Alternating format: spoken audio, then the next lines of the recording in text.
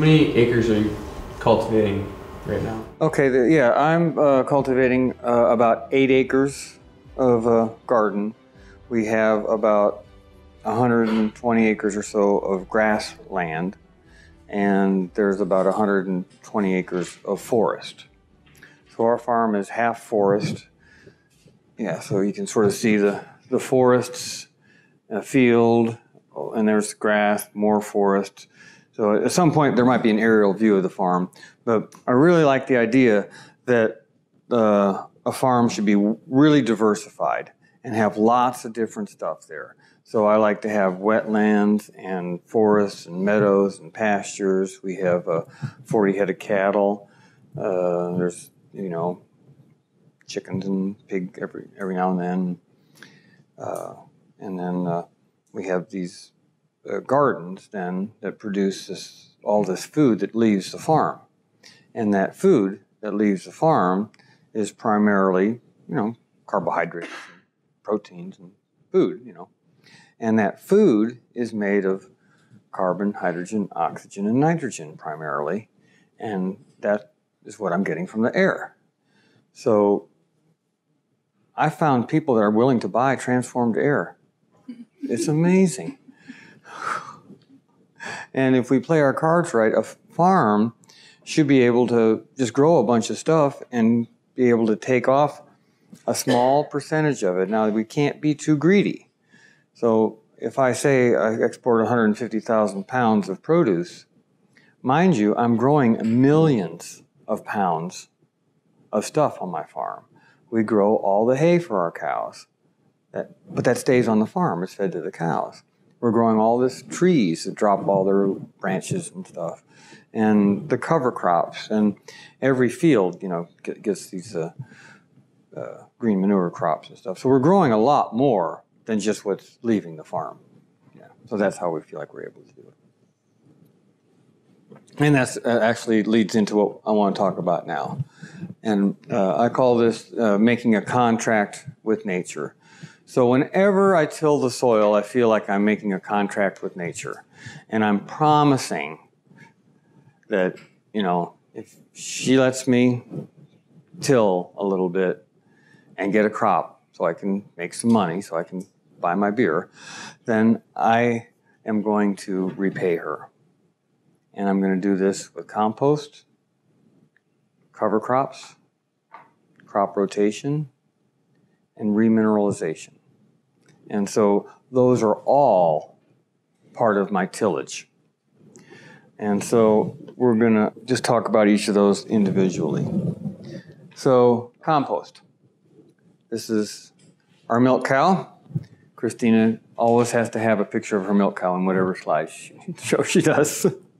And yeah, so we take the hay and manure and soil that's left over from where we fed our animals over the winter, and we pile it up with a front end loader and make compost piles. We add biodynamic preparations to these piles, and these are herbs that we've rotted in animal organs. And then we just let that set for a few years. We may turn it a little bit, but I don't turn it 5 times. I don't try to get it to 150 degrees or anything like that. I just want to make some really good compost. And so compost doesn't have a whole lot of NPK in it, but what it has is a lot of microbes and a lot of dormant microbes. And it's that life that's in the compost that was so valuable. And so when we put that onto our fields, we try to put it on at least 20 tons, if not 40 tons per acre per year. And so we're putting a lot on. And after a few years, the soil just gets really silky and soft. You can really feel it. And we're big believers in compost. A lot of times when I give a lecture, I'll say that I really only have 2 answers to any of your questions.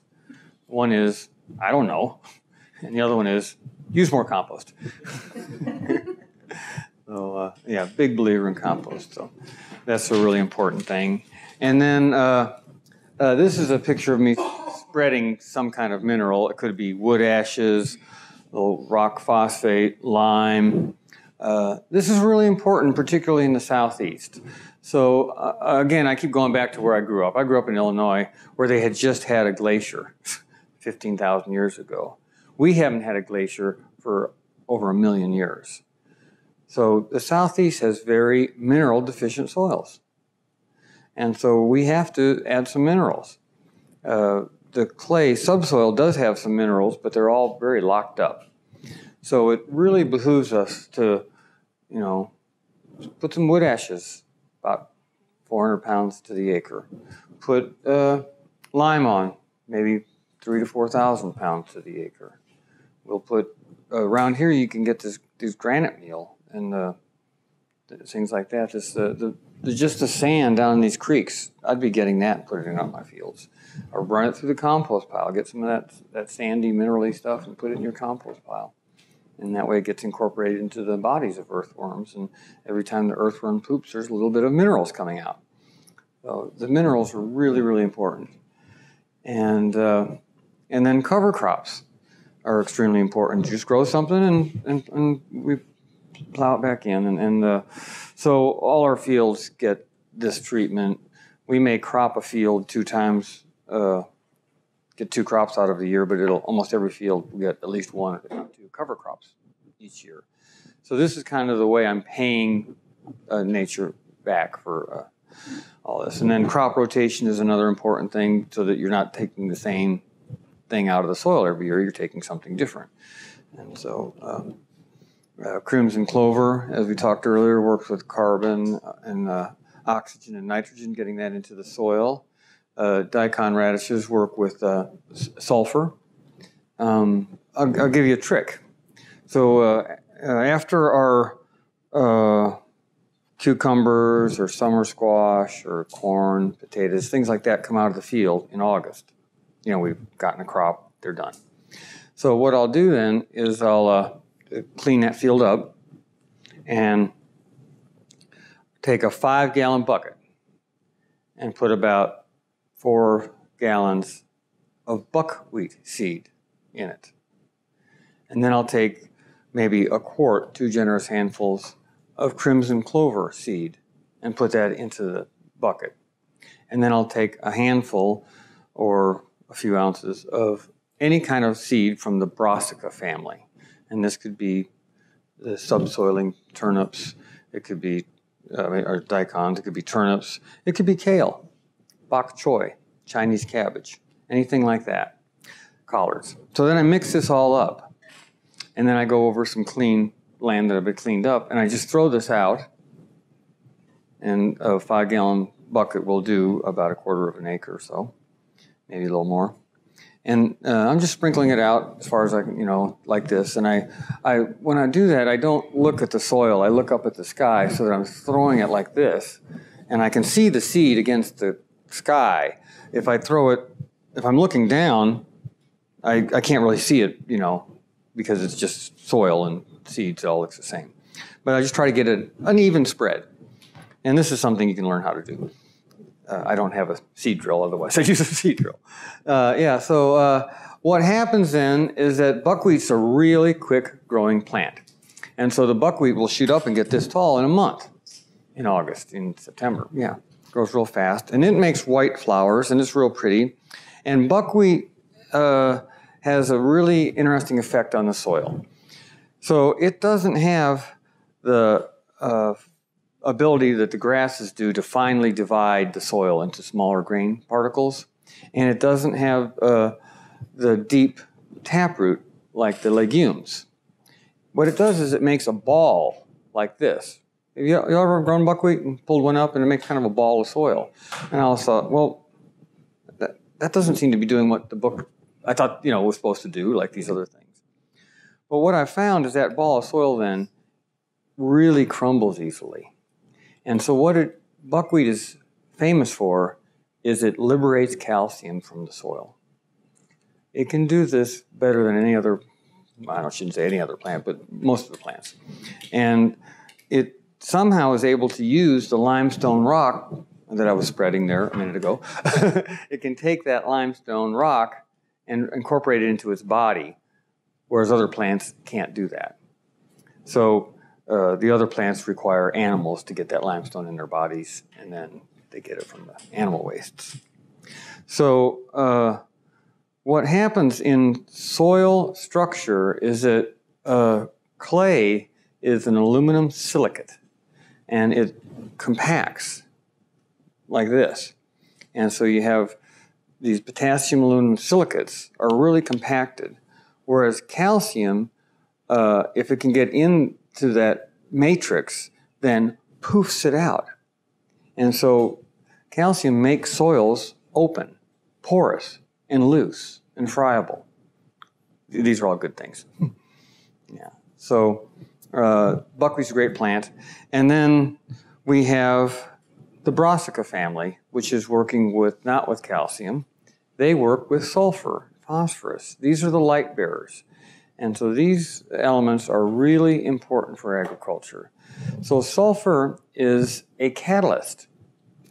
A catalyst means it's something that's necessary for something else to happen chemically, a chemical reaction, but it doesn't get used up in the process.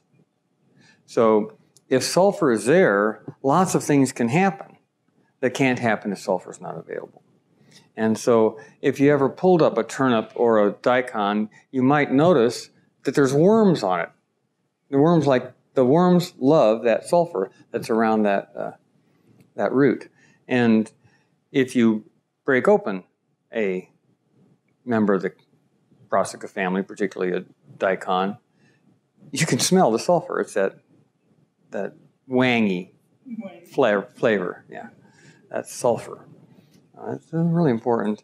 And then, of course, the legumes work. A bacteria makes little nodules on the plants. You know, I mean, when I was a kid and I pulled up a plant and saw this kind of stuff, I was like, oh no, something's getting on my plants. This is terrible. No, this is a great thing.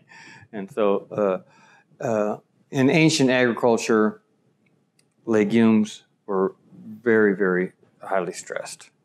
And all farms had to grow legumes to help get this nitrogen cycle going back. And all farms had to use those minerals and put on wood ashes and rotate their crops. It was, in the Middle Ages, a farmer couldn't choose what to grow.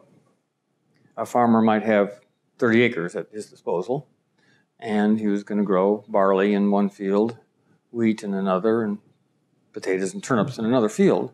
But the farmer didn't get that choice. These crop rotations were made by the priests and the lords, and they'd been worked out for centuries. And they knew that this field was in wheat last year. You can't grow wheat in that field again. You had to grow it in something else. And so these crop rotations then had been worked out for a long, long time and were followed very strictly. Yeah. It was illegal in England, even as late as the late 1800s. If you were leasing land and you grew corn and then beans, it was illegal not to put that land back in clover. It was a law. Out of every 4 years to 2 years, the land had to be in grass and clover. Yeah. So these things were very well known and very important. Yeah. So so then my next sentence is something like, okay, I've made my contract with nature. Me and nature shake hands, and off we go.